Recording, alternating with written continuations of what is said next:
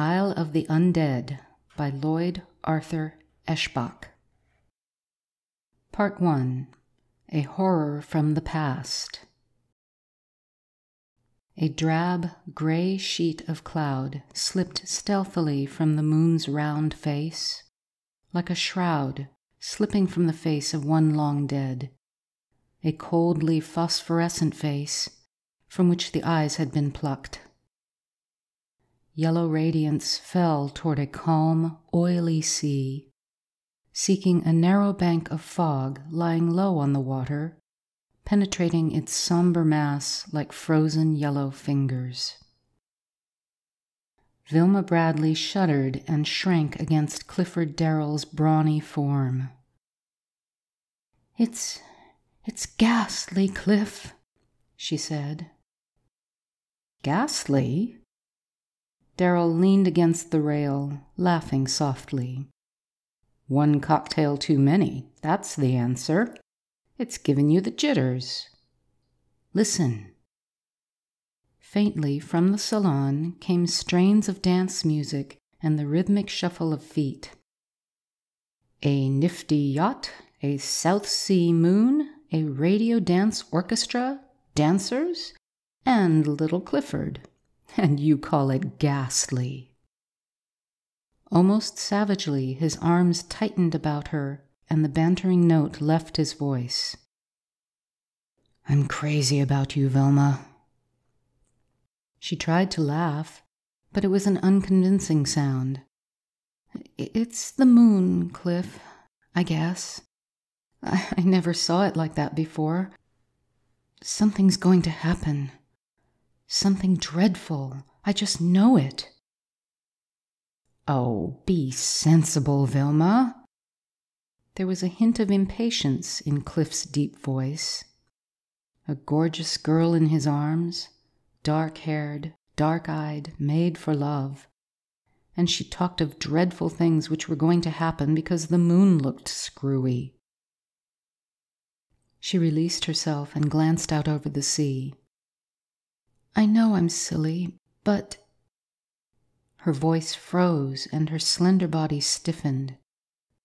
"Cliff, look!" Darrell spun around, and as he stared, he felt a dryness seeping into his throat, choking him.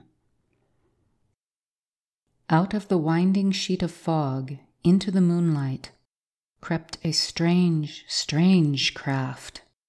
Her crumbling timbers blackened and rotted with incredible age. The corpse of a ship, she seemed, resurrected from the grave of the sea. Her prow thrust upward like a scimitar bent backward, hovering over the gaunt ruin of a cabin, whose seaward sides were formed by port and starboard bows. From a shallow pit amidships jutted the broken arm of a mast, its splintered tip pointing toward the blindly watching moon. The stern, thickly covered with the moldering incrustations of age, curved inward above the strange high poop, beneath which lay another cabin. And along either side of her worm-eaten freeboard ran a row of apertures, like oblong portholes. Out of these projected great oars, long, unwieldy, as somberly black as the rest of the ancient hulk. Now a sound drifted across the waters. The steady, rhythmic boom, boom, boom of a drum beating time for the rowers. Its hollow thud checked the heart, set it to throbbing in tempo with its own weary pulse. Ghostly fingers, dripping dread, crawled up Darrell's spine. Stiff-lipped, Vilma gasped, What is it?" Cliff answered in a dry, husky voice, the words seeming to trip over an awkward tongue. It can't be, damn it. But it's a galley. A ship from the days of Alexander the Great. What's it doing here, now? Closer she came through the moon path, a frothing lip of brine curling away from her swelling prow. Closer, her course crossing that of the Ariel, and the watchers saw her crew. They gasped, and the blood ebbed from their faces. Men of ancient Persia, clad in leather kirtles and rusted armor, and they were hideous. In the yellow moon glow, Cliff could see them clearly now. A lookout standing motionless in the stem, the steersman on the poop deck, the drummer squatting beside the broken mast, the rowers in the pit, and all were a bloodless white, the skin of their faces puffed and bloated and horribly wrinkled, like flesh that had been under water a long time. Dead men, men whose movements were stiffly wooden, as dead as their faces. But most horrible was the fact that they were there, that they moved at all. "A queer mirage, isn't it?" A hollow voice spoke suavely behind them. Vilma gasped at the sudden sound, and they whirled. A foot away stood the tall, lean figure of the Ariel's captain, Leon Corio. A queer smile twisted his thin lips. "What's the idea, sneaking up on us?" Darrell demanded angrily. He didn't like this man. Hadn't liked him from the moment he had approached Cliff to sell him the yacht. But Cliff had bought the craft because she was a bargain, and in accordance with their agreement, he had hired Corio as captain. The tall man's smile remained fixed, and he bowed gravely. "Sorry, sir. I always walk softly. A habit, I suppose." He gestured toward the galley. "It looks quite lifelike, don't you think so?" "Lifelike?" Cliff spoke between his teeth as he again faced the black ship. "It looks dead to me." The galley had almost reached them now, veering sharply to draw up beside the Ariel. The drum quieted, and the oars trailed in the water, motionless except for the swaying imparted by the waves. A musty, age-old odor filtered through the air like a breath from a grave. The music and dancing had stopped. A fear-filled hush shrouded the yacht. Vilma drew Cliff's arm about her shoulder. He glanced back at the motionless captain. "Do something, Corio," he rasped. "Don't stand there like a dummy." Corio nodded with his same queer smile. His hand darted to an inside pocket, came out bearing a curious instrument, like 4 twisted cones of silver bound together with silver thongs. As he raised this to his mouth, his eyelids were slits, behind which burned the embers of his eyes. Out over the sea crept a single note, deep, hollow, laden with eerie minor wailings, a sound that summoned imperatively, yet a sound that repelled. It was a moan, hideous as the moan of a dying demon. It raked the heart with fear-tipped claws. It rose and fell, and rose again, and as it died, it awakened the crew of the ancient galley to motion, sweeping them in a horde to the rail of the yacht, Cliff swung toward Corio in bursting fury, fury mingled with dread. His fist lashed out at that glittering silver instrument and the face behind it. But Corio avoided him like a wraith. Still smiling fixedly, the horn again at his lips. Cliff cursed and hurled himself through the air. One hand caught a bony shoulder. He felt fingers, like hooks, close on his own throat. He wrenched free, landing a stunning blow on Corio's face, saw him reel and crash to the deck. And then he heard Vilma scream. He whirled. She was struggling between two of the flabby-faced things from the galley. In an instant he was upon them, his fist thudding against icy flesh, burying itself in something horribly soft and yielding. Startled, Cliff swung a second blow, and an arm, tomb-cold and strong as the tentacle of an octopus, wrapped itself around him, a vice of thin-covered bone. A dead, drowned face peered over his shoulder, staring blankly. Other arms seized his legs, and though he struggled and writhed with the strength of a mounting fear, he was borne to the rail. Over they went, and dropped to the rotting deck of the galley. A numbness was creeping through him like a contagion, spreading from those crushing hands of ice.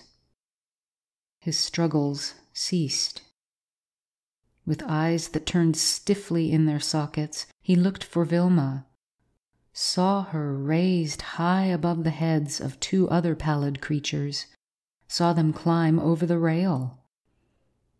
Then the blackness of a dank and musty cabin enveloped him, and he was dropped with jarring force. His captors bulked black against the moonlit doorway, treading soundlessly, and were gone. Cliff lay in rigid paralysis, every sense keenly alive, his mind striving to clutch a single spar of reason in this chaotic whirlpool of the incredible. This couldn't be. Soon he would awaken to laugh at his absurd nightmare. Yet it seemed horribly real. It was real. From the aerial boiled a fearful bedlam.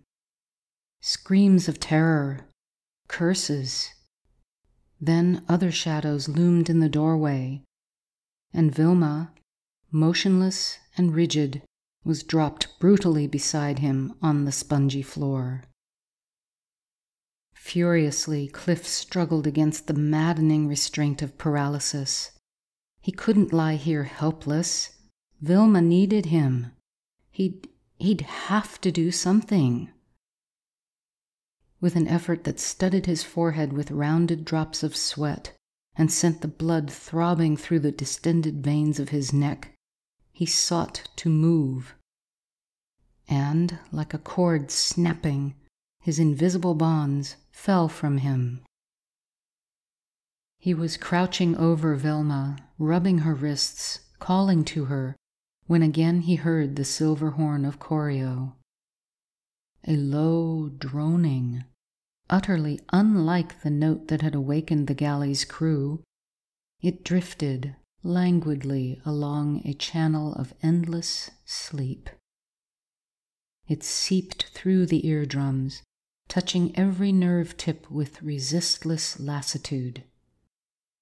Doggedly, Cliff fought against the sound, pressing his hands over his ears, gritting his teeth, holding his eyelids wide. Yet he felt his muscles weaken, began to relax, knew dimly that his mind, sodden with drowsiness, was creeping toward the pits of slumber. And the vibrant drone ended. His head cleared rapidly, and he bent over Vilma. As he touched a limp arm, he knew she had passed from paralysis into a deep, quiet sleep. He shook her. It was useless. He listened, heard her steady breathing, and at that instant realized that the noises from the yacht had ceased.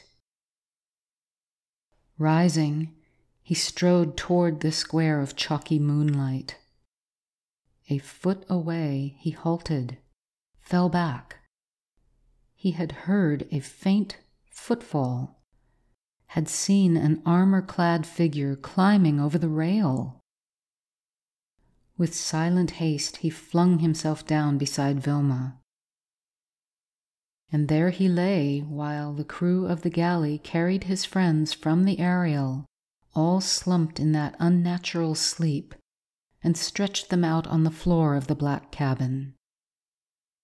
Unmoving, he watched through narrow lids till all save Corio had been carried aboard, and the drowned things had gone back to their places in the rowers' pits. Again, the hollow voice of the drum began throbbing through the silence, and the oars creaked a faint accompaniment. He could feel the galley cleaving the oily sea. On his feet, he peered through the doorway. The backs of the rowers rose and fell with stiff, mechanical rhythm. Beyond the galley's stern came the yacht, slinking along like a thief, only one dim light showing, her diesel engines purring almost soundlessly. He turned and bent over Vilma, still in thrall to that strange, deep slumber. As he traced the delicate outlines of her lovely face, now so lifeless and pale, bitter wrath flared within him, wrath and hatred for Leon Corio. But as he thought of the ghastly, undead things out there in the galley pit, thought of this water-soaked anachronism which had no right to be afloat, his skin crisped with a sense of foreboding, a fear of what was yet to come. He must do something. Stepping over the still forms of his friends, he moved to the forward wall, where a beam of radiance crept fearfully through a gap between two boards. His hands touched the hull, and he jerked them away. Rotten, clammy, like a decayed corpse, partly frozen. Crouching, he peered through. Far ahead, a blotch of evil blackness squatted on the horizon. An island, crouching low, like a black beast ready to spring.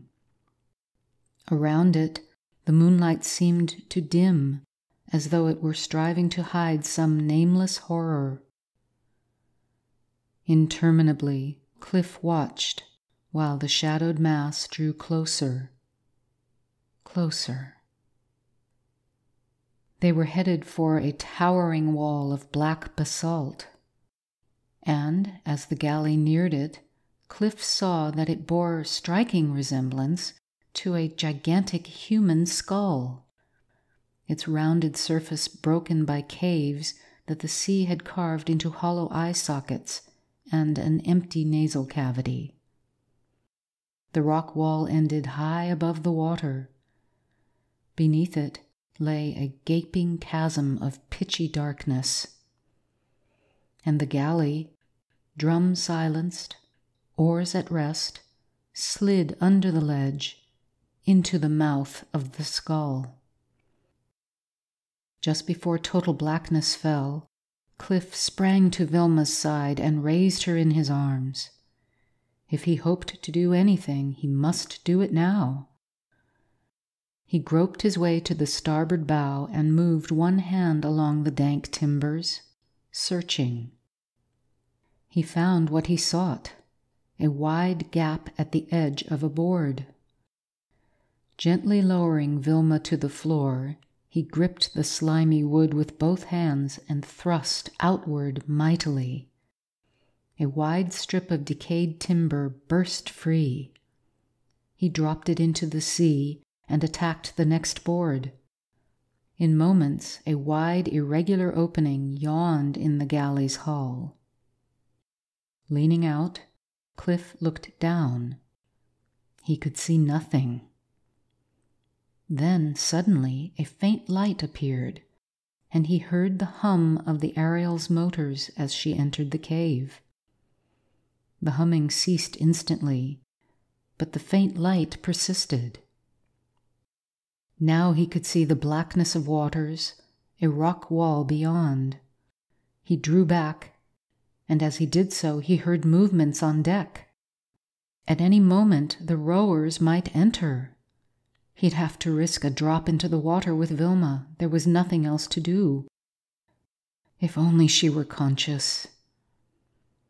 He stooped and raised her, holding her firmly with one arm. Gripping the hull with the other, he climbed through the opening, inhaled deeply, and dropped.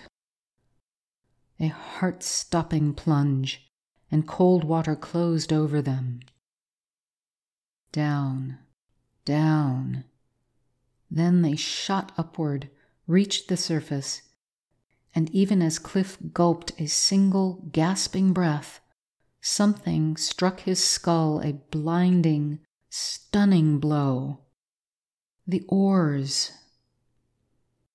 With rapidly numbing arms and legs, Cliff kicked and flailed the water, striving for land. Dimly he knew he no longer held Vilma. Dimly he visioned her as were those ghastly undead. Then his body scraped on something hard, and a blackness that was not physical blotted out consciousness. End of Part 1. Part 2. The Dreadful Isle. Red-hot hammers pounding against his temples wakened Cliff Darrell. He opened his eyes to stare into total darkness, crawling with mental monsters spawned by his pain-stabbed brain.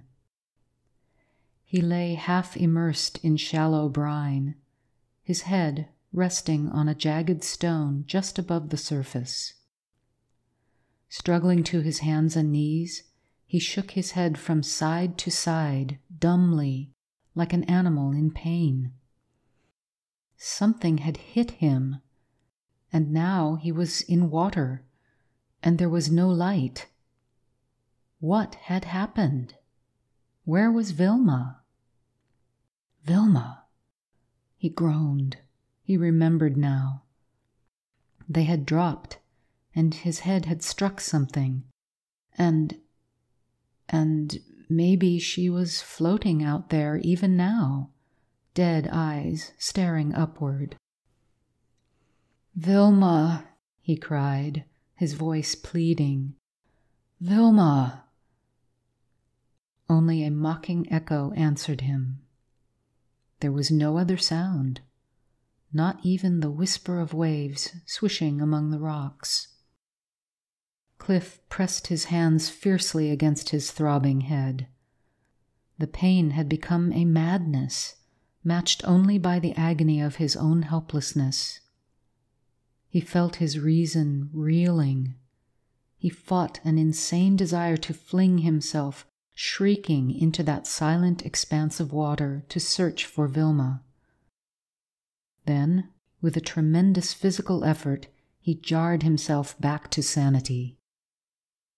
He staggered to his feet, groped stumblingly over the rocks, away from the water. His hand touched a rock wall, broken and pitted by the action of the sea. And he crept slowly inland, feeling his way like a blind man. As he plodded on, his thoughts blended into one fixed idea. He must get to light. must get light to search for Vilma. Gradually, the insensate pounding in his head abated, and strength returned to his body. When at last he saw light beyond a narrow fissure around an angle in the cavern, he had almost recovered. In moments, he was gazing out over a plain bathed in the glow of a leprous moon.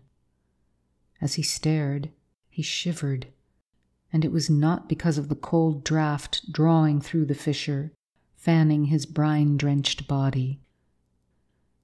Grim and starkly forbidding, the plain lay before him, dead as the frozen landscape of the moon.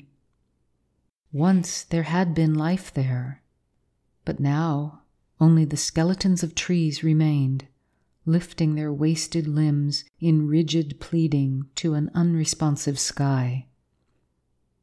Some there were that had fallen, uprooted by the fury of passing hurricanes. These lay like the scattered bones of a dismembered giant, age-blackened and painted with hoarfrost by the brushes of moonlight. Feebly, the dead forest stirred under the touch of a moaning wind, and the gaunt shadows cast by the trees seemed to be multi-armed monsters slithering over the rocky earth. He looked beyond the trees, and he saw light.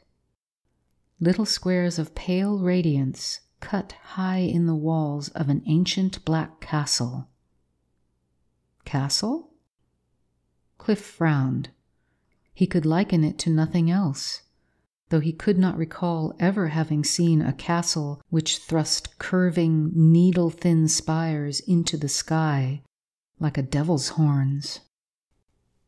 Impatiently, Cliff stepped from the wall of rock and glanced along a path that writhed through the forest. Glanced and crouched swiftly, a low cry escaping him. A single spot of water on a smooth, flat stone. A spot shaped like a woman's shoe. Vilma had passed this way. But might it not have been some other woman from the Ariel? No, they had been carried, and even if they had walked, their feet were dry. Like a hound on the scent, Cliff Darrell sped along the serpentine path. The wind moaned above him, and the soughing branches seemed to whisper croaking warnings. But he ran on, his eyes constantly seeking signs of Vilma's course. Here, a drop of water shaken from her drenched skirt, there another, and Cliff blessed the full moon, whose light made possible his trailing of the almost invisible spoor. Now he had passed beyond the dead forest and was moving toward the castle. The trail had been growing steadily fainter, but he managed to follow it. It led him toward a narrow stone stairway, climbing crookedly to a misshapen opening in the wall. Light glowed faintly lurid somewhere deep within. And now Cliff heard a blasphemous sound belch from the depths of the castle, a wheezing, sardonic croaking like the moan of a demoniac organ, rumbling an obscene dirge. His hair bristled, and he stopped short. He looked at the steps, searching for the fading trail, and he stiffened. There, on the second step, was an irregular blotch of moisture. What did it mean? Had Vilma crouched there? Had she ascended those steps? Entered? With drawn face, he began to skirt the base of the black building, searching every nook and cranny, scanning the bare walls. His heart lay like ballast in his breast. If something had lured Vilma into that demon-infested vault, He checked the thought. Suddenly he cursed. Mechanically he had begun to measure his stride in time with the doleful dirge from the castle. He stalked on with altered pace. As he rounded the corner at the rear of the structure, he saw a shadow, outlined against the sky, crouching on a ledge below one of the little windows.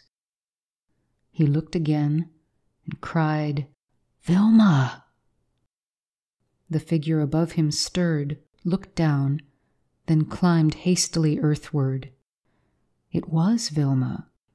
Vilma with black hair hanging stringily about her head, face pale, eyes fixed in the wideness of fear. Vilma, with her wet clothing clinging to the lovely contours of her symmetrical body. "Oh, Cliff," she gasped, a dry sob choking her. "Thank God! Thank God!" She clung to him, her face hidden against his shoulder, quivering uncontrollably. Then tears came, saving tears, relieving her pent-up emotions. Cliff said nothing, only held her close, strongly protective. And gradually he felt the tempest of terror subside. At last she looked up. Some of the dread had gone from her face, and she tried to smile.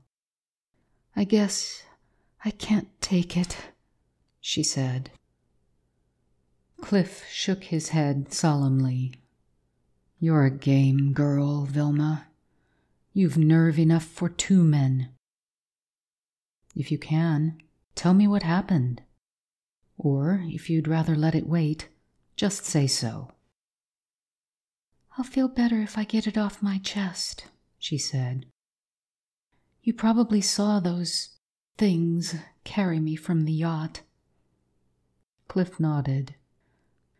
"Well, I was just about paralyzed when they dropped me in their terrible boat.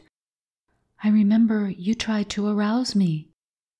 Then that horn blew and I just seemed to float away in an ocean of sleep. After that, I can remember nothing till I awoke with water filling my eyes and nose and mouth, choking me. Someone's arms were around me. It must have been you, Cliff. And then they weren't there anymore, and I struggled wildly, out of my wits. I don't know how I got to shore, but I did, and I lay there in the shadow of the galley, choking and gagging, but afraid to cough. It wasn't altogether dark, and I could see those dreadful things with people hanging over their shoulders, carrying them along a narrow ledge close to the water's edge, heading inland. I thought maybe you were one of those limp bodies, and I almost died of fright. After a while, the last one had gone, and the light went out. Then I heard another pair of feet moving over the rocks. Choreo, I suppose. The sound died, and I was alone. That place was awful, Cliff. The blackness almost drove me mad. I wanted to scream, but I was afraid to. Some terrible weight seemed to be crushing my lungs. If I followed those undead things, they might capture me. But it seemed worse to stay there in that dreadful dark. I got out of there somehow, though it seemed to take hours. Then I didn't know what to do. I stood at the edge of the dead forest, trying to decide. Trying, too, to keep myself from shrieking and running anywhere. Then Choreo's horn blew again. A sound, Cliff, worse than anything I've ever heard. It was a wicked sound, promising to fulfill every foul desire that ever tainted a human mind. It repelled, yet it lured irresistibly. and I answered." She stopped and buried her face in her hands. After a moment, she went on. "The sound stopped just as I found myself crawling on hands and knees up the stone stairway on the other side. Another started, that awful groaning music, but it didn't draw me. I ran down the steps and scurried away like a rabbit trying to find a place to hide. After a while I came back. I thought you must be in there, and I climbed up to the window, and Cliff, it's hellish." Her eyes, boring into his, widened in the same rigid terror he had seen in them when he joined her. "We could go back to the cove and get away on the Ariel, Vilma," Cliff said stonily. "And if you think we should, we will. But I brought our friends here, and, well, I want to get them out if I can." With an effort, Vilma nodded. "Of course. We can't do anything else." He released her and stepped up to the wall. "I'm going to see what's going on in there," he said. "You wait here till I come down." In sudden dread, Vilma seized his arm. "No, Cliff, I couldn't stand waiting here alone. I'll go with you." He nodded understandingly, and together they began climbing the precipitous wall, fitting hands and feet in step-like crevices that made progress fairly rapid. Soon they were crouching on a wide stone ledge, clinging to thin, rusted bars, staring into the black castle. End of Part 2. Part 3. The Steps of Torture. A gigantic hall lay before them, a single chamber whose walls were the walls of the castle, whose arched ceiling rose far above them. Directly below their window, a stone platform jutted from the wall, spreading entirely across the chamber. A stone altar squatted in the center of the platform, a strangely phosphorescent fire smoldering on its top. And from the altar descended a wide, wide stairway, ending in the middle of the hall. All this Cliff saw in a single sweeping glance. Afterward, he had eyes for nothing save the lethal horror of a mad, mad scene revealed by the dim radiance of the altar fire. Behind the altar stood 5 huge figures, clad in long, hooded cloaks of scarlet. The central figure had arms raised wide, his cloak spread like the wings of some bloody bird of prey, and from his lips came a guttural incantation, a blasphemous chant in archaic Latin, in time with the wheeze of the buried organ. Now his arms dropped, and he was silent. From the room below came a concerted whine of ceremonial devotion, a hollow, hungry wail. It rose from the bloodless lips of strangely assorted human figures, ranging down the center of the long stairway in 2 facing columns. 100 or more there must have been, representing half as many periods and countries, according to their strange and ancient costumes. Men in the armor of medieval Persia, the crew of the Black Galley. Yellow-haired Vikings, hawk-faced Egyptians with leather-brown skins, half-naked islanders, red-sashed pirates from the Spanish Main, men of today. And about all, like the dampness that clings to a tombstone, hovered a cloud of death, The undead.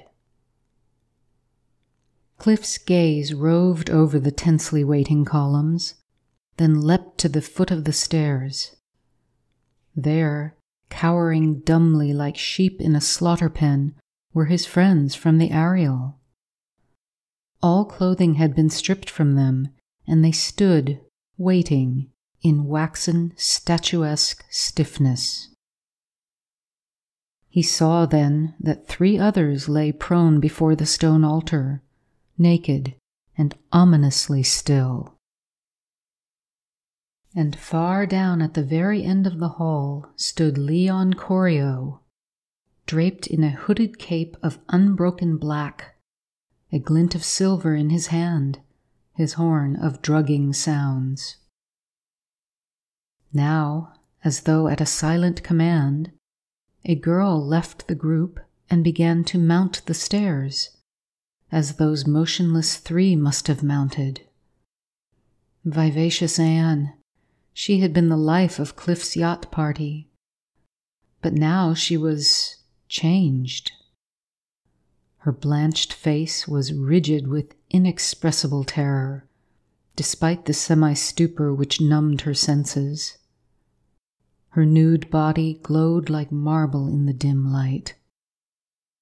Horribly, her feet began their climb with a little catch step, suggested by the moaning chant of that cracked organ note.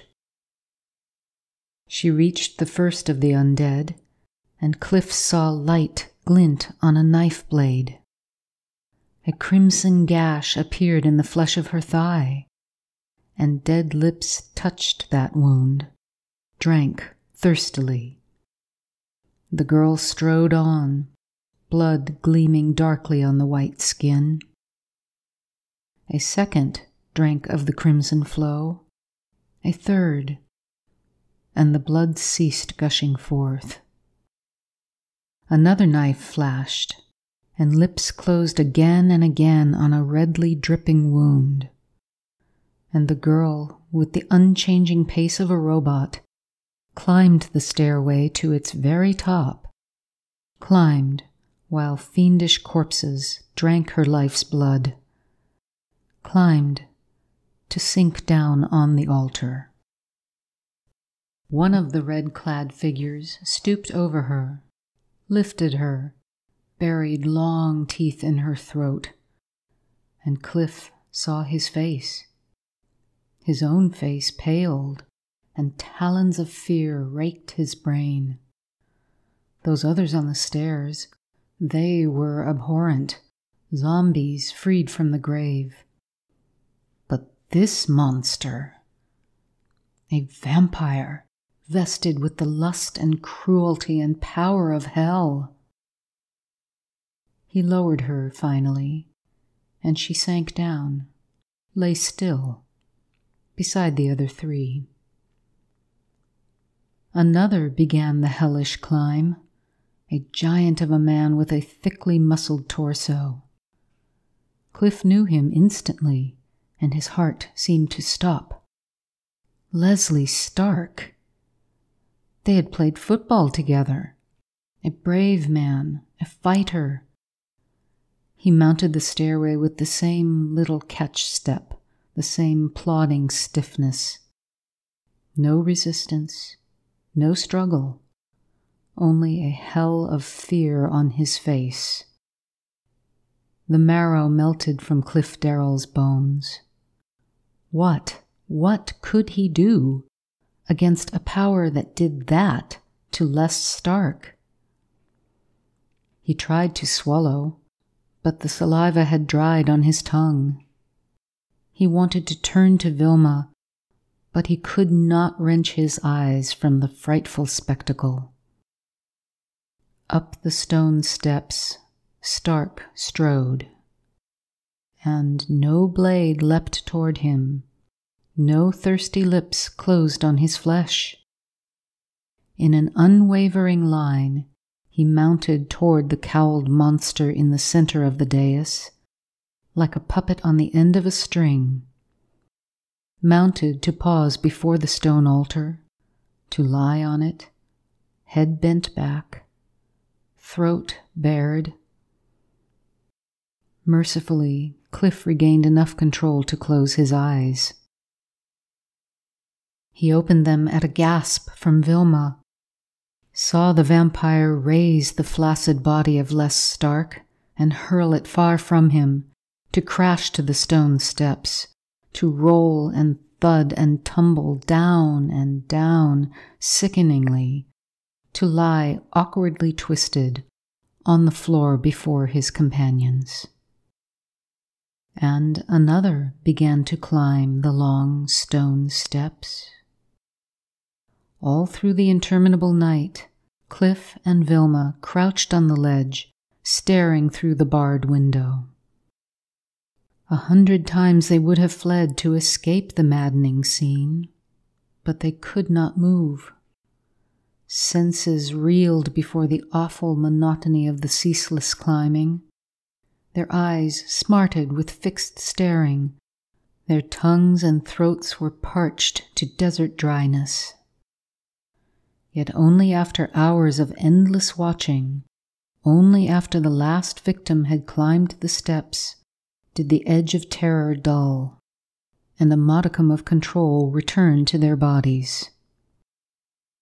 Stiffly, Cliff looked over his shoulder. A faint tinge of gray rimmed the sea on the eastern horizon. "Almost daylight," he whispered hoarsely.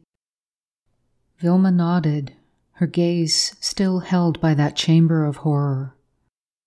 Cliff followed the direction of her eyes and saw Corio, standing like a great bat in his hooded cape, close to the far wall. He raised his four-piped horn to his lips, and the instrument's fourth note crept through the room. It was a doleful sound, a cry like the cry death itself might possess. Yet, oddly and horribly, it was soothing, promising the peace of endless sleep. And touched by its power, the columns of Undead stiffened, thinned to wraiths, flowed as water flows down the stone steps, vanished. The dead alive, those 5 vampires in crimson cowls, looked upward uneasily. The shadows under the roof were graying with the light of dawn. Cliff could sense their thought. Before sunrise, they must be in their tombs under the castle, to sleep until another night. With one accord, they strode down the stairs, past Corio, who had prostrated himself, and entered a black opening in the wall. With their departure, the altar fire dimmed to a sullen ember. Corio arose. He was alone in the chamber, save for that dead, broken body lying in a twisted heap at the foot of the stairs, and those other half-alive wretches stretched out before the altar. Now, Cliff told himself, was the time for him to get in there at Corio. Now was the time to rescue his friends. But he continued to crouch, unmoving. Again, Corio blew on his silver horn, and a faint cry leapt from Vilma's tensed lips. The luring note that had drawn her, Cliff thought hazily. Then he thought of nothing save the sound that promised him all he could desire. Earth and its dominion, his for the taking, if he answered that call. Then even the sound eluded his senses, and he heard only the promise. He must answer, must claim what was rightfully his. But those half-dead creatures, the sight of their stirring steadied his staggering sanity. Here and there heads lifted, and bloodless husks of bodies tried to rise. In the pallid light, They seemed like corpses, freed from newly opened graves. Some could only reach their knees, others rose to uncertain limbs, and all moved down the stairway toward Corio, answering his summons, followed as he made his slow way toward the opening in the wall, still blowing the single note, the note that promised earth and all it held. Cliff glanced toward Vilma, and she was not there. He looked down, saw her far below, dropping from crack to crevice with amazing speed and daring, hastening toward Corio. The thought jarred any lingering taint of allurement from Cliff's mind. He must stop her. He swung around, ignoring the cramped stiffness of his legs, and started down the steep wall. Down, down, recklessly, with Corio's horn note only a faintly heard sound, fading behind him. Now he saw Vilma reach the rocks below and dash around the corner of the castle, and he cursed, redoubling his speed. Down, down, and suddenly the ancient rock crumbled underfoot. For an instant he hung from straining fingertips, then dropped. A smashing impact, a stone that slid beneath him, and his head crashed against the castle wall. Through a fiery mist of pain, he pictured Vilma in the grasp of Corio. The mist thickened, grew black, engulfed him. End of Part 3. Part 4. In Corio's Hands. Cliff awoke with the sun glaring down on his face.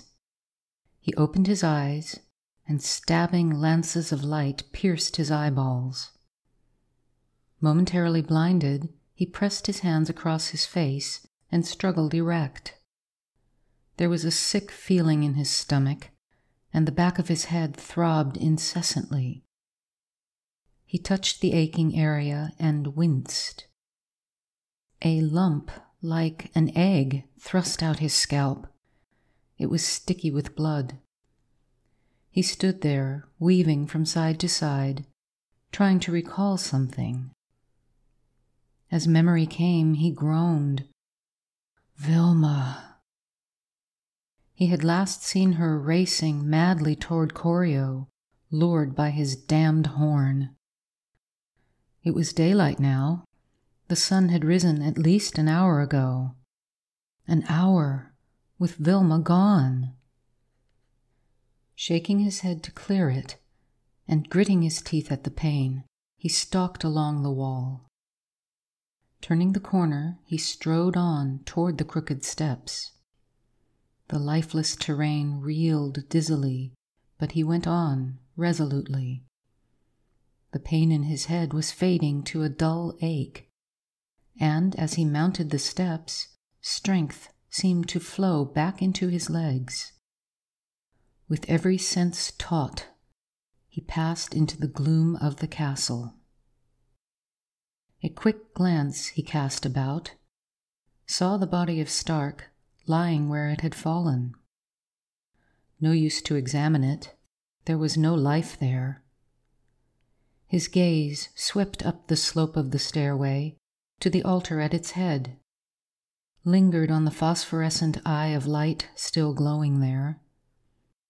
Then he shrugged grimly and moved on to the doorway in the wall. Warily, he peered in. As his eyes adjusted themselves to the greater darkness, he saw a narrow stairway leading downward into a shadowy corridor. Somewhere in the tunnel's depths, a faint light shone. He could see nothing more. He moved stealthily down the damp, dank stairs. At the bottom, he paused, listening. He could hear nothing. 100 feet ahead, the corridor divided in two. A burning torch was thrust in the wall at the junction. Cliff nodded with satisfaction. Corio must be somewhere nearby, for only a human needed light. Silently, Cliff strode along the corridor. At the fork, he hesitated, then chose the right branch, for light glowed faintly along that passageway. The other led downward, black as the pits of hell. A doorway appeared in the wall ahead, and he moved warily, with fists clenched. Flickering torchlight filtered into the corridor. There was no audible sound. Now Cliff peered into a small chamber and gasped in sudden horror, his eyes staring unwinkingly at a spectacle incredibly pitiful. Here were the passengers of the Ariel, whitely naked and lying in little groups on the cold stone floor, huddled together for warmth. Their faces turned toward Darrell as he stood in the doorway, but there was no recognition in the vacuous eyes, no thought, no intelligence, and little life in the wide-mouthed stares. It seemed as though their souls had been drained from their bodies with their blood. Sickened, Cliff turned away, cursing his own helplessness to aid them, cursing Leon Corio, who was responsible for their plight. Black wrath gripped him as he moved on. Again the corridor branched, and again he kept to the right. Suddenly he halted, ears straining. He heard the sound of a voice, the hollow voice of Corio. It came faintly but clearly from a room at the end of the passageway. Cliff went forward slowly.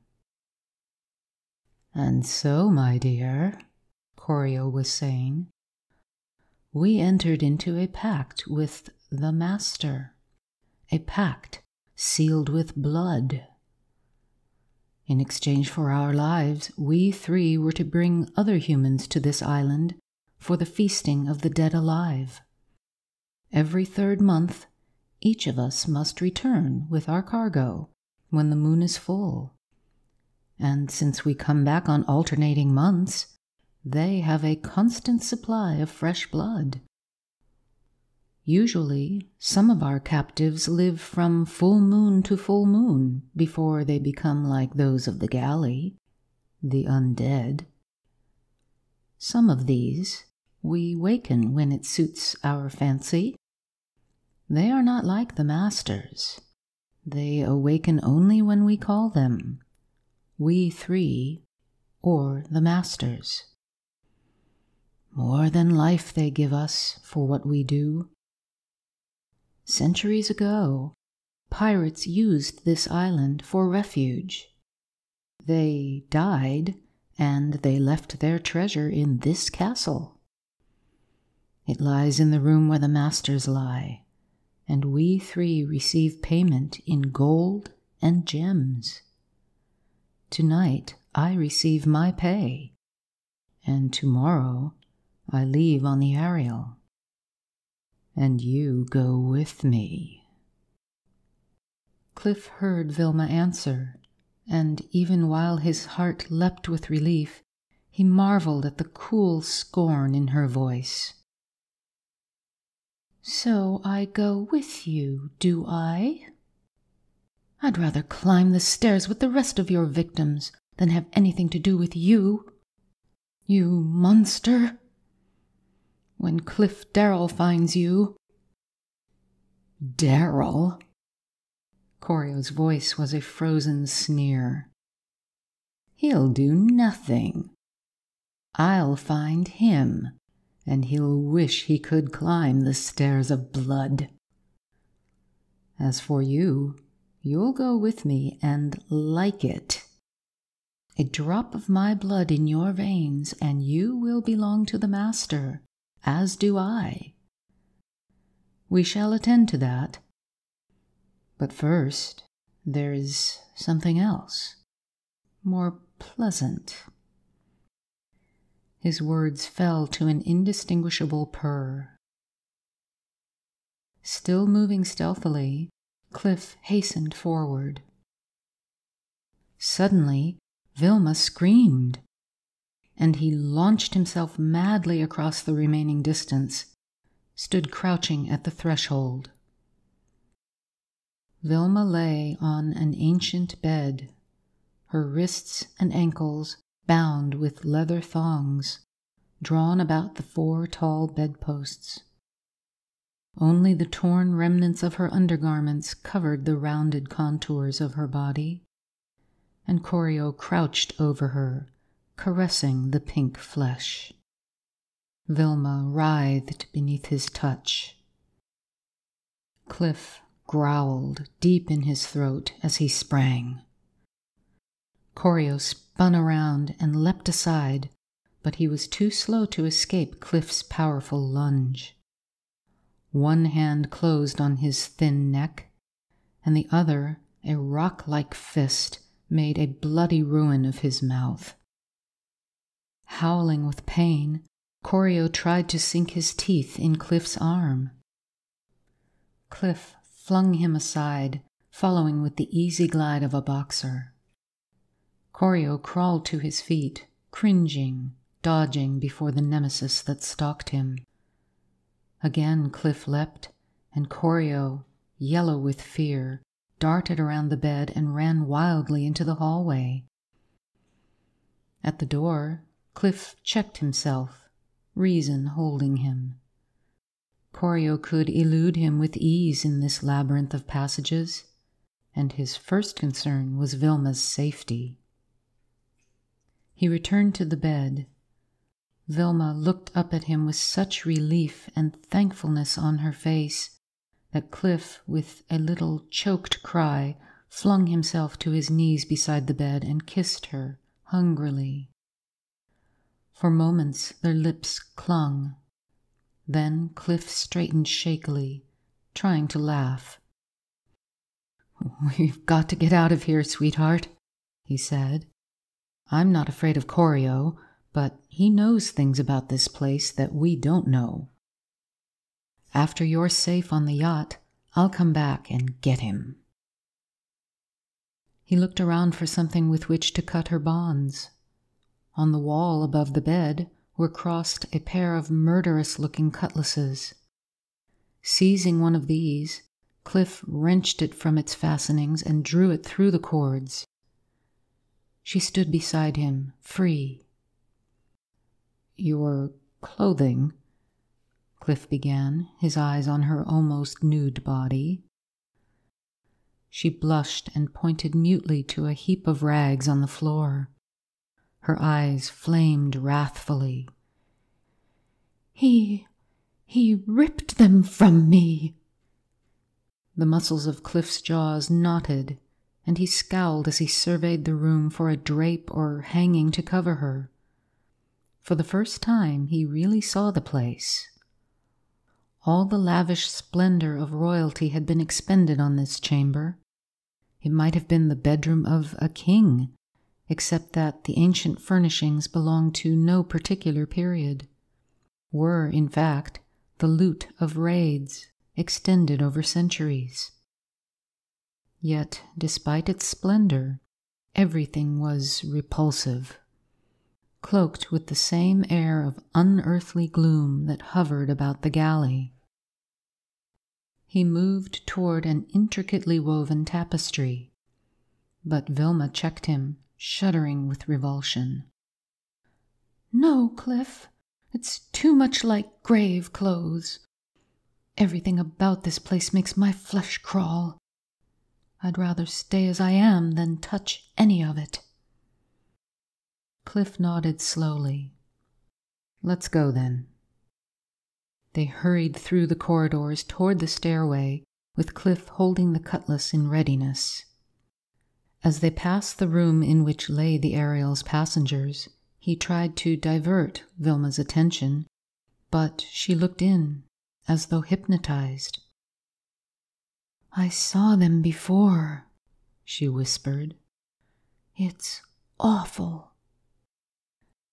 As they started up the stairway to the great hall, Cliff took the lead. He moved with utmost caution. "It doesn't seem right," he said uneasily.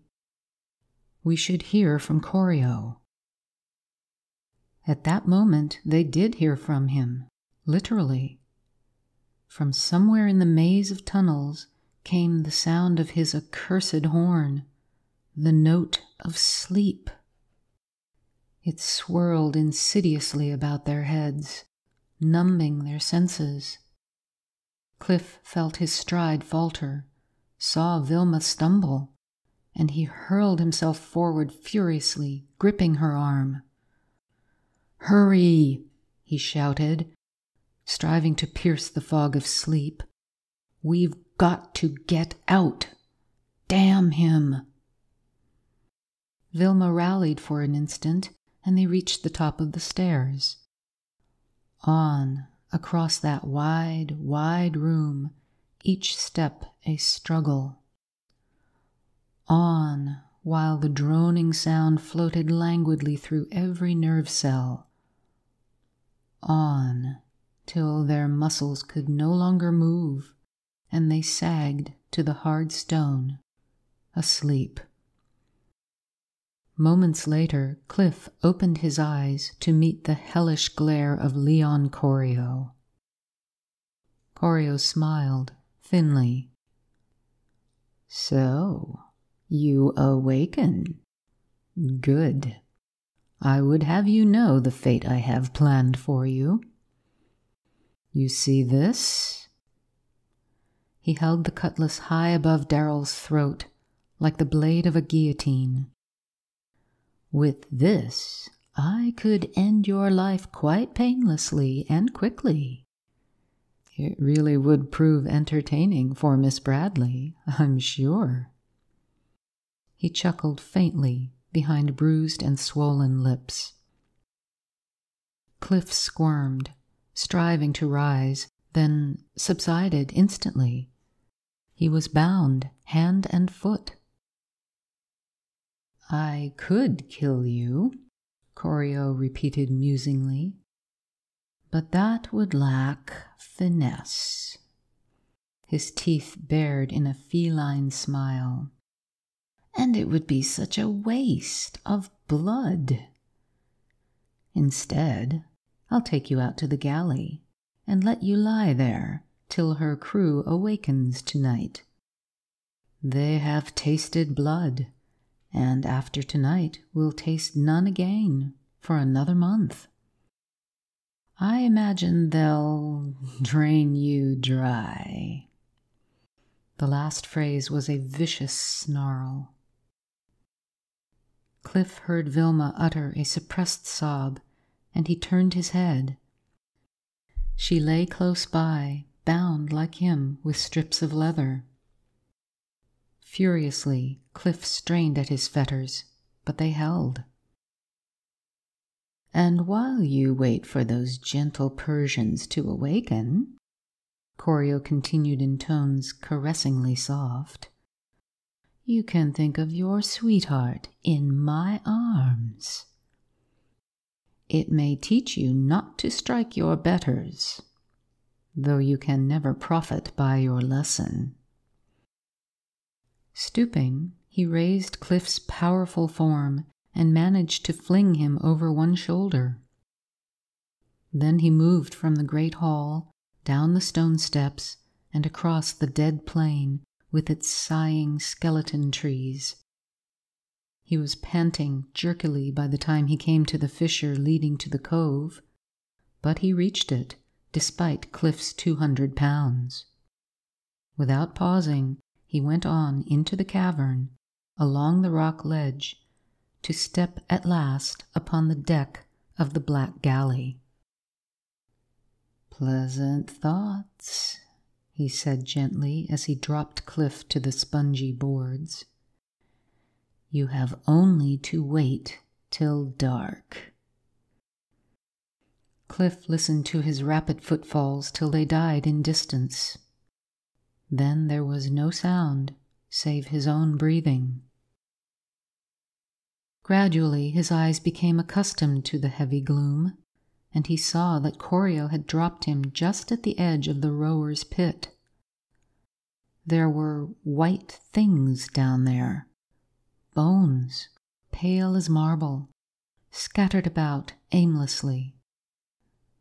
Could those bones join to make the rowers who would arise with the night? It seemed absurd, was absurd, yet he knew it was so. He had seen too much to doubt it. He rolled over on his back and stared upward into the shadows. He must lie here, helpless, while Corio returned to Vilma, did with her as he pleased. Perhaps he might even transform her into a blood-tainted monster like himself. He saw her again in that room of ancient splendor, spread-eagled to the bed, and the muscles corded in his arms, and his lips strained white in a futile effort to break free. Interminably he lay there, waiting. The galley was damp with the chilling dampness of a sepulchre, and the dampness penetrated deeper and deeper. Clamping his jaws together to prevent their quivering, he struggled against a rising tide of madness which gnawed at his reason. His mind began to crunch and jangle like a machine out of gear, threatening to destroy itself. On and on, in plodding indifference, the stolid moments passed, till at last Cliff realized that it was growing darker. He rolled over on his side and stared into the galley pit, eyes fixed on the inert masses of white. Soon they would move. Soon the undead would rise. His thoughts, touched by the whips of dread, sped about like slaves seeking escape from a torture pit. And, abruptly, out of the welter of chaotic ideas, came one straw of sanity. He seized it, his heart hammering with hope. Those Persian sailors were armed. Their swords and knives were real, for they cut flesh.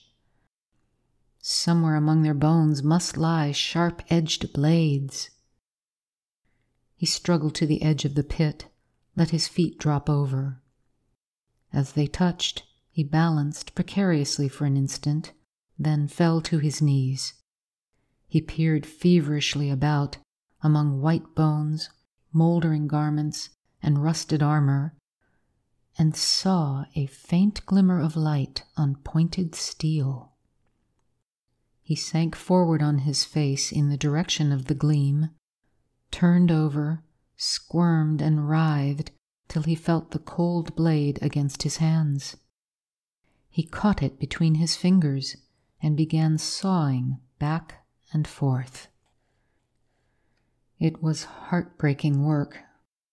Age had dulled the weapon, and long slivers of rust flaked off. But the leather which bound him was also ancient. Though progress was slow and the effort laborious, Cliff knew his bonds were weakening. But it was growing darker. Even now he could see only a suggestion of gray among the shadows. If those undead things materialized while he lay among them... Sweat stood out on his forehead, and he redoubled his efforts, straining at the leather as he sawed.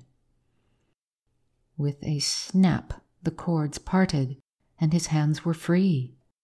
A single slash severed the thongs about his ankles, and he stood up, leapt to the deck. Not an instant too soon. There was movement in the pit, a hideous crawling of bones, assembling themselves into skeletal form. Cliff waited to see no more. There were limits to what one could see and remain sane. With a bound, he crossed the rotting deck and sprang ashore. Despite the dark, he almost ran from the madness of that cave. Ran till he passed through the wall of rock, till he saw the rim of the moon gleaming behind the castle. End of Part 4. Part 5. The End of the Island.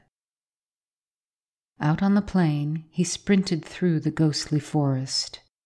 He knew he had no time to spare, knew that soon the march of torture would begin, knew that if Vilma were within the castle, she must answer the summons of Corio's horn. Even now, light glowed faintly in the high, square windows. That horn! At the foot of the steps, he stopped short. If he heard the horn, he too must answer. He dared not risk it. With impatient fingers, he tore a strip of cloth from his shirt, rolled it into a cylinder, and thrust it into his ear. Another for the other ear, and he darted up into the castle. A sweeping glance revealed no one, only the murky glow of the altar fire, and the wraiths of smoke pluming upward toward the shadowed roof. Wishing now that he had brought a weapon from the galley, Cliff crossed to the opening in the wall. He stood at the top of the steps, listening, then cursed silently, as he remembered that he could hear none but very loud sounds. He saw nothing, so he hastened down into the corridor. His steps were swiftly stealthy as he moved toward Corio's room. He was past the first branching passage when a sixth sense warned him of someone's approach. He ran swiftly to the next fork, then paused within its shelter and glanced back, saw 5 red-cowled figures glide along the tunnel and vanish up the stairway. Cliff frowned. With the vampires in the great hall, Corio must soon follow, leading his victims to the blood feast. He drew back deeper into the shadows. His groping hands touched something in the dark, round and hard, like a keg. Curiously, he investigated. It was a keg, and there were others. A sandy powder trailed to the floor from a crack in one of them. Thoughtfully, Cliff let it run through his fingers. Gunpowder. Of course. He had heard Corio mention pirates and their treasure, and this had been their cache of explosive. An idea was forming. He looked up to see a shadow pass the mouth of the tunnel. He crept forward and peered out. He saw the black-hooded figure of Leon Corio striding along, saw him enter the room where the passengers of the Ariel lay. In a breath, Cliff was down the corridor to Corio's room. A tarnished silver candelabrum shed faint light through the chamber, and by its flickering glow he searched for Vilma, thoroughly, painstakingly, futilely. He stood in the center of the room in indecision, his forehead creased with anxiety. If only he could find her, he'd know how to plan. He ran his hand through his hair helplessly, then heard, very faintly, the luring note of Corio's horn. She must answer that summons, unless Corio had her tied somewhere. His best chance of finding her lay in the hall above. On the wall still hung the mate of the cutlass he had used to free Vilma. He wrenched it down and ran out into the corridor. The last of the naked marchers was disappearing up the stairway. Now the horn note died, and he could feel, more than hear, the rumbling bass of the dirge from the depths below him. He ran the rest of the distance along the passageway and mounted the steps, 2 at a stride.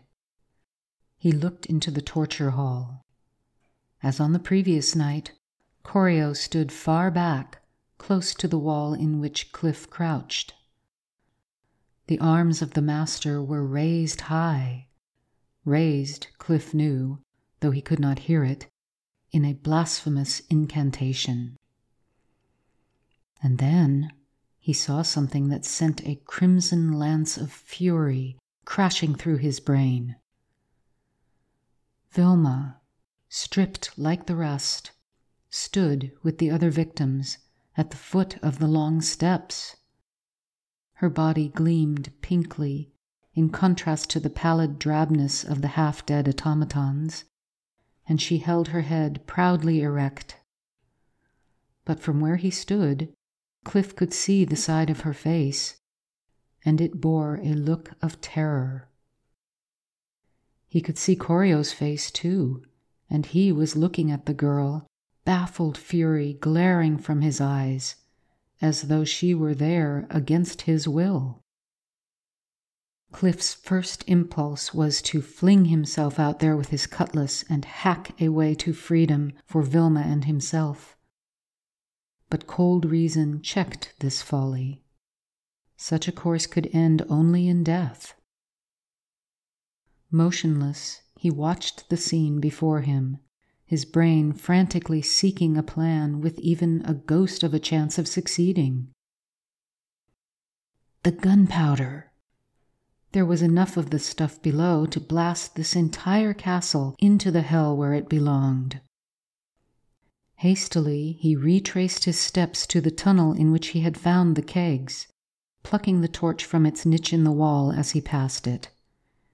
He held it high above his head as he examined the contents of the broken keg.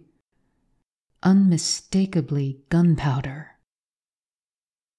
Thrusting the cutlass beneath his belt, he clutched a handful of the black dust. Then, crouching close to the floor, he drew an irregular thread through the passageway toward the stairs. Once he returned for more powder, but in a few minutes the job was done.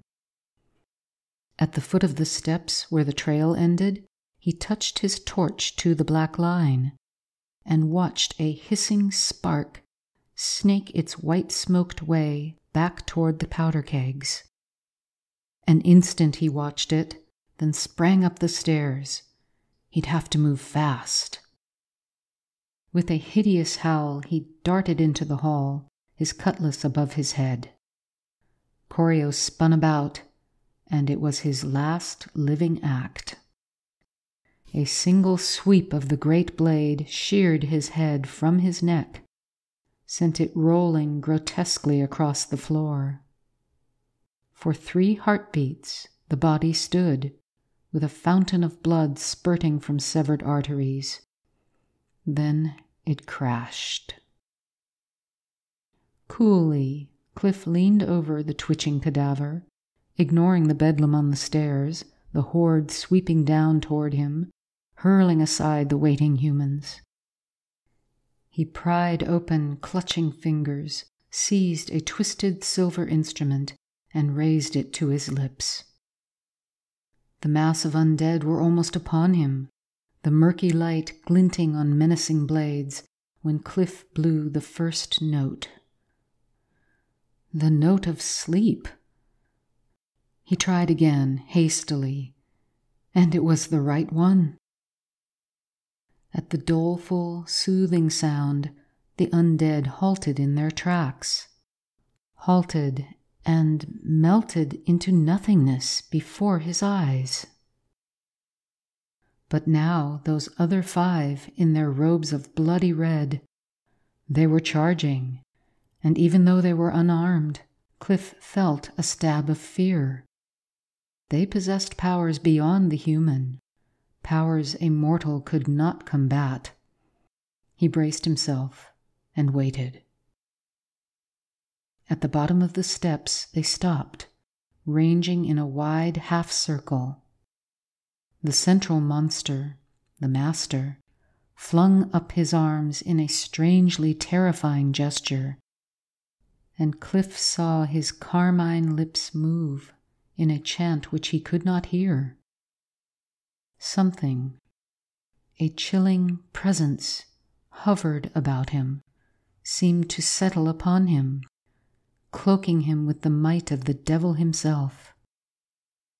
That unheard incantation continued, and Cliff felt a cold rigidity creeping through every fiber, slowly freezing his limbs into columns of ice. With a mighty effort of will, he flung himself toward that accursed drinker of blood. And at that instant, a terrific detonation rocked the ancient building, and a cloud of smoke and flame burst from the opening in the wall. Cliff was hurled from his feet, rolled over and crashed against the wall by the awful concussion, the cutlass and silver horn sent whirling through the air. Dizzily, he staggered to his feet, crouching defensively. Sounds came to him clearly now. The explosion must have jarred the plugs from his ears. He scanned the room, saw the unclad humans scattered everywhere, most of them lying still and unconscious. He saw Vilma rising slowly. Then he looked for the monsters in red. Startled, he saw them rushing toward the opening in the wall, to vanish in its smoke-filled interior. Why did they? Then he knew. Down there, somewhere, were their graves. Graves rent and broken by the explosion, graves threatened by the flames. And panic had seized the vampires, fear of the death which would result with exile from their tombs. Unsteadily, Cliff crossed to Vilma. She saw him coming and flung herself sobbing into his arms.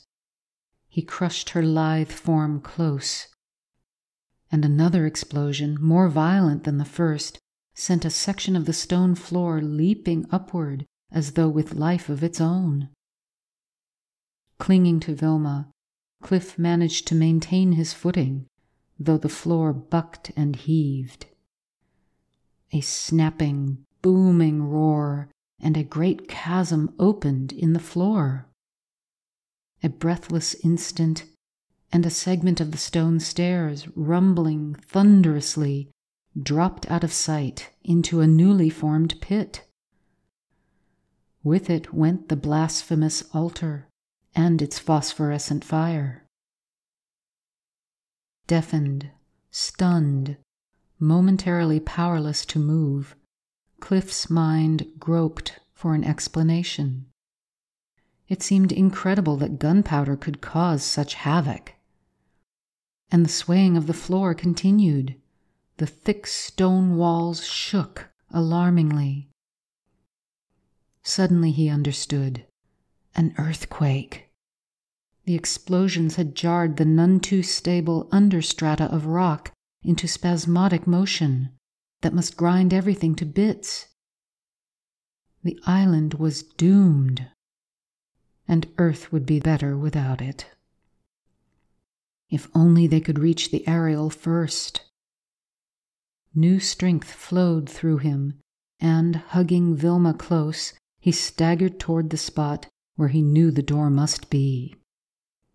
Somehow he reached it and reeled down the broken stone steps.